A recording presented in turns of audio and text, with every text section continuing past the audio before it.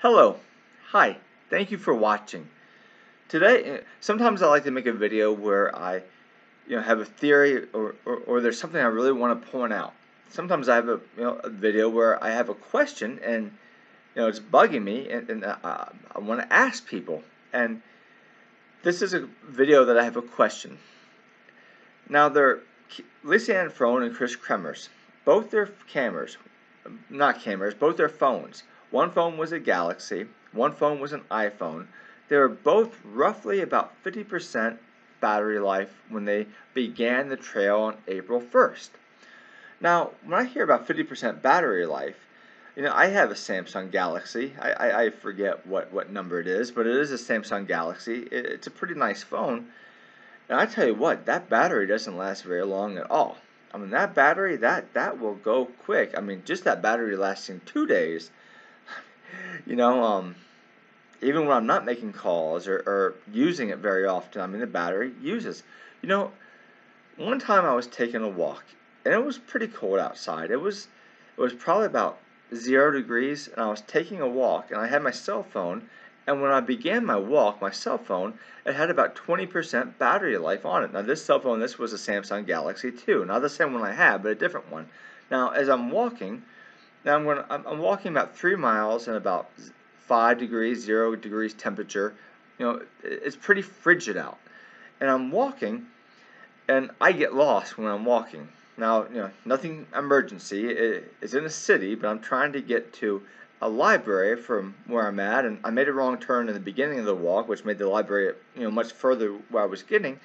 But as I was walking, my cell phone, the battery started to keep on decreasing and went from like 20 to 19 to 18, and I wasn't using it.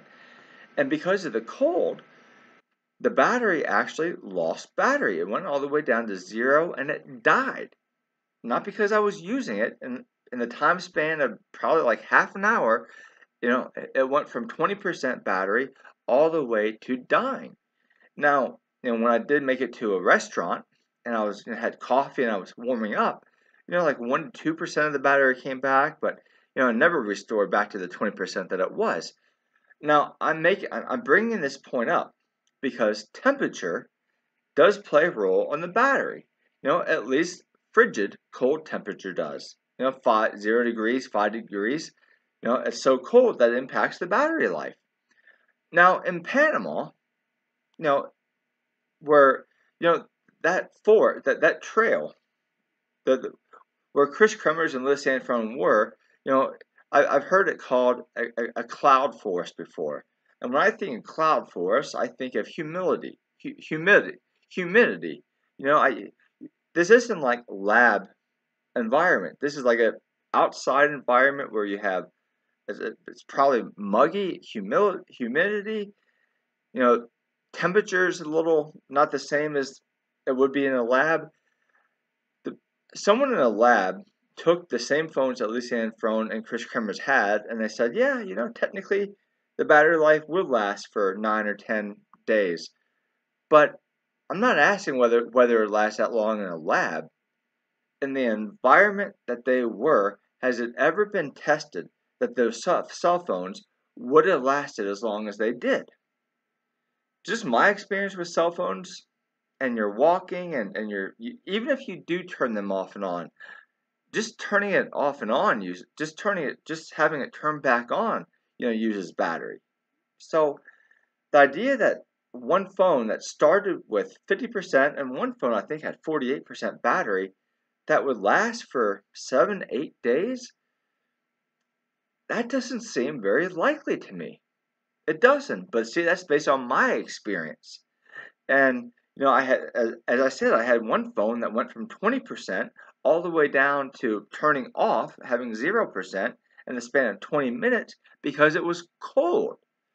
And I wonder if a phone that was 50% or 48%, now the iPhone, they can last a bit longer. My wife has an iPhone, and it's an older iPhone, but still the battery life is pretty good. My Samsung Galaxy, the battery life is not very good. I have to charge it a lot.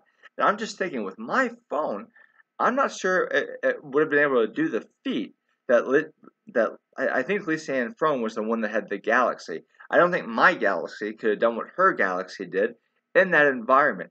See, people, they test theories. They test whether an object can work in a certain way in a laboratory or in a basic environment atmosphere.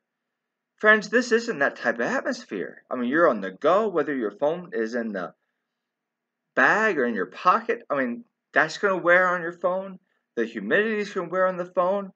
The extra heat you're going to generate from walking, that's going to wear on the phone. If the phone gets wet, that's going to wear on the phone. You have all these things that's going to wear on the phone from environmental factors. And just, being in Denmark and just saying, okay, well, I'm just going to see if my phone will last, and trying to do the same, trying to use your phone the same way that the phones were used with Lisanne Fron and Kris Kremmers. That doesn't work. You had to be on that location. Locations matter. So I'd like your feedback. I mean, do you think it's odd that two phones that began with less or less than half battery life would actually last as long as they did? I mean, we're not talking 1 day. We're not talking 2 days. We're not talking 3 days. We're not talking 4 days. We're not talking 5 days. We're not talking 6 days. We're not talking 7 days. We're talking 8 days. 8 days. Or was it 9 days? 8 or 9 days without being charged, beginning with 48 to 50% battery.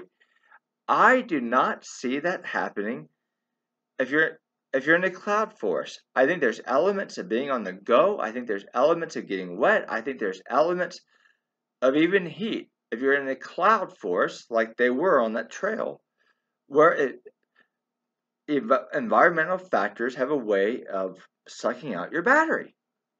And I'd like to have your input. So anyway, thank you very much and take care.